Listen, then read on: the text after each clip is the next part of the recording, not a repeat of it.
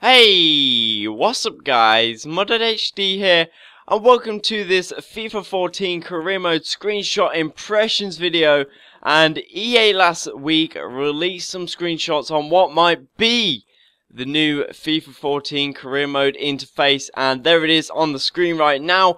And what I'm going to be doing, I'm going to be talking about my impressions on it aesthetically and what features have been introduced from what we can see on the screen. So let's get this underway. And you see in this first screenshot right here, we have the central tab, and you can recognize already that we hit up with pretty much what was found in the Streamline Ultimate Team in FIFA 13. As you see, we got the tabs, and we got the over the top, we got the scrolling, and we got also somehow the EFC club stuff has made it all the way up to the top of the screen. It's going up in the world, lads, and you see there it's up there. So right now, looking at the screen, we have pretty much what we saw already. I mean, it's pretty much in tabs. It's got all that Microsoft style. I don't know what it is with boxes and people. It's just everyone wants to have a square or a rectangle. It's just no more squirrely stuff. It's getting more serious and into it. So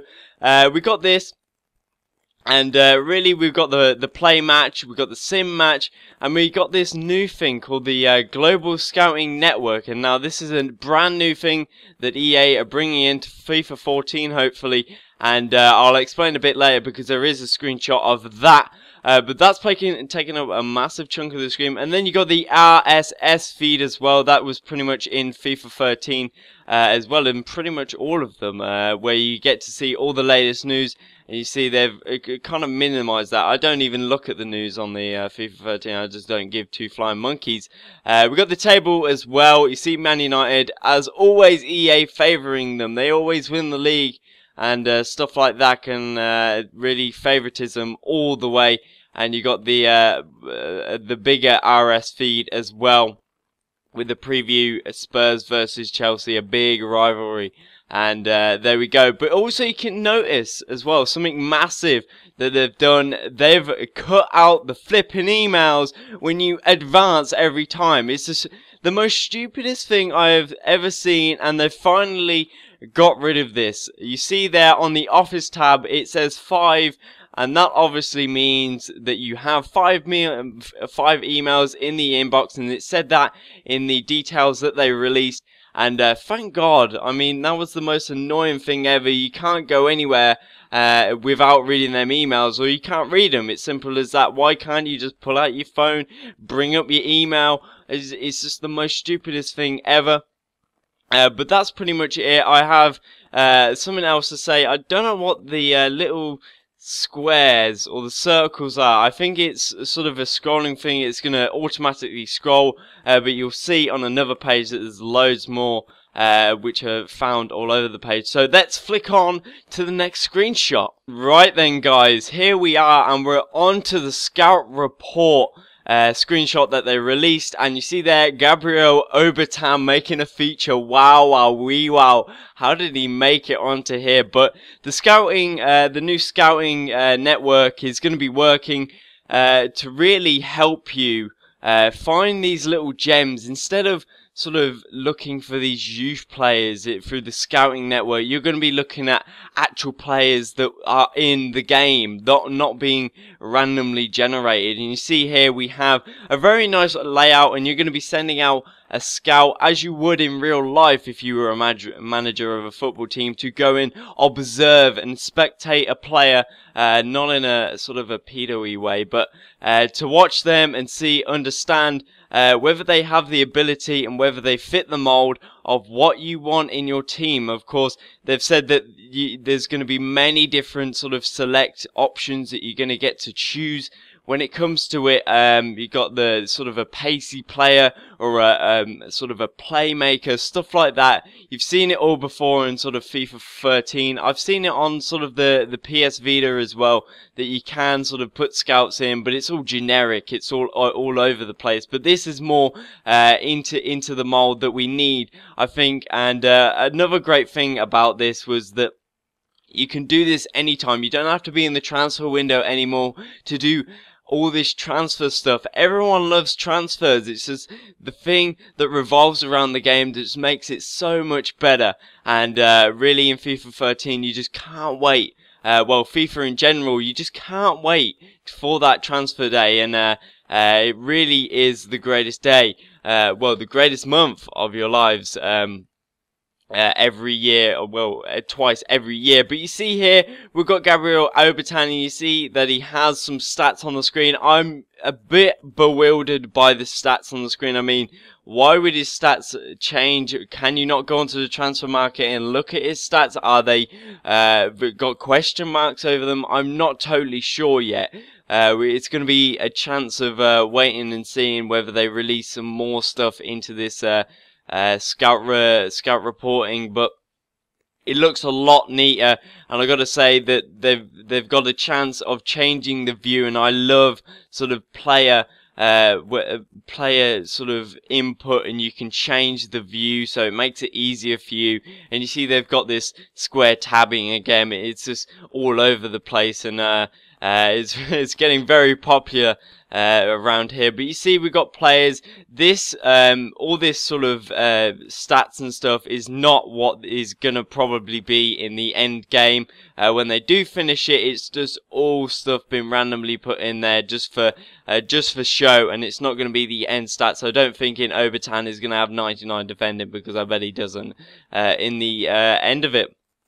But also you got tabs as well. We got the attackers, the midfielders, defenders, goalkeepers. That just keeps it nice and tidy as well, not making it all befuddled as it would in FIFA 13. If you went onto the new shortlist, it would be all over the place. Goalkeepers, you couldn't sort it. It was all random. It was just not that neat, even though it was so useful that you could all combine. Excuse me.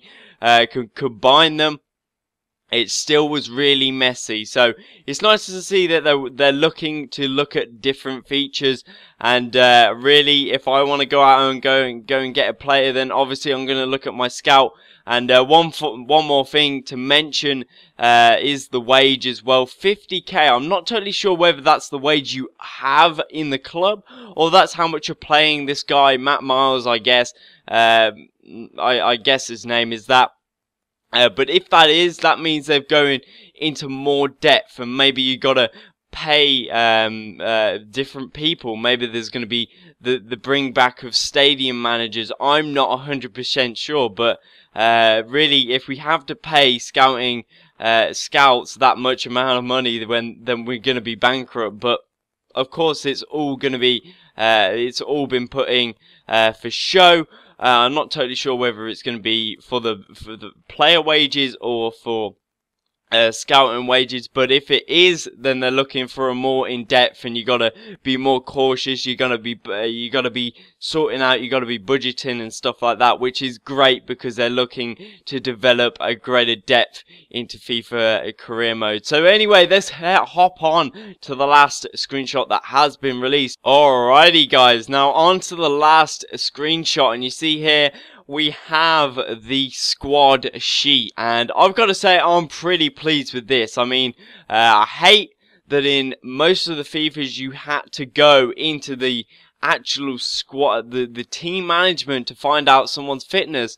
Why would I want to do that when I can easily look at a photo on the screen and see that someone is not at the right fitness and needs to be rested, aka Vertonghen or Lennon? You're going to be taking them out of the squad unless you want them to get injured, which is kind of bad. But it's great that they've looked at that and said we're going to go with that Ultimate Team feel. Okay, Ultimate Team, it wasn't that customizable, but obviously with these little dots, which I hope I can highlight on the screen, that you can see in the bottom right of the each of the tabs. Hopefully that's going to be able to look at their morale bar. It's going to be able to look at their sort of form bar. It's going to be great to see what players are going to be sort of going well and which are not. I mean, it's kind of hard to do that when you got to go into a team management, you got to come out, you got to go in. It's kind of all sort of jerky like that, and it's not very nice.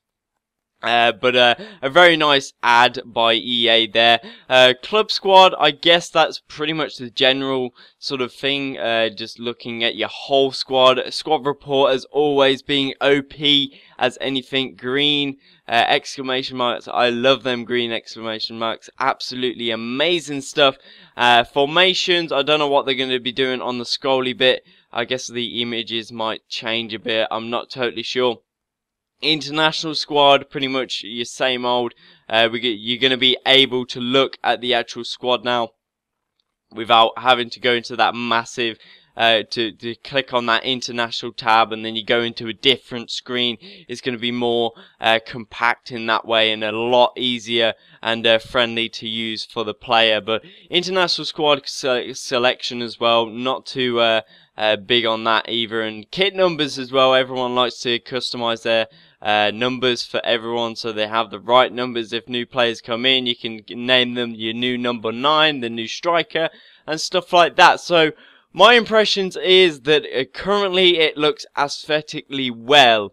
I'm not going to say anything on the gameplay because I haven't played the gameplay yet. It's just simple as that. I'm not going to say anything about the gameplay, whether it's going to be good or not, because we can't really say that until people start playing the game, and that won't be till probably Eurogamer. I'm not totally sure whether the big FIFA guys will be going out. But anyway, guys, my impressions is that it looks aesthetically well, it looks bright, it looks sexy, and I'm sure that it's going to catch an eye when it comes to the actual game coming out. And of course it's not finished yet, it's not a finished product. But anyway, guys, I hope you enjoyed this video of me giving my impressions on the FIFA 14 screenshot releases.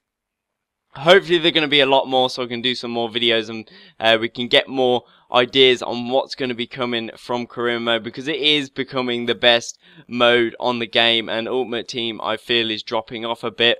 But anyway, guys, if you did enjoy this video, if you want to see me do the actual in-game stuff that they released, there's some screenshots done and there's some details as well. Do you want me to go over that? Then leave a comment in the comment section, and I'll be happy to do something about the sort of in-game features of the whole game. The sort of some pure shot stuff is coming out, which sounds pretty awesome, and we're gonna get some spin on the ball finally. After so many years of finesse shots going like curveballs absolutely every time. So anyway, guys, please like and subscribe if you did enjoy the video. Thank you guys for watching, and I'll see you guys next time.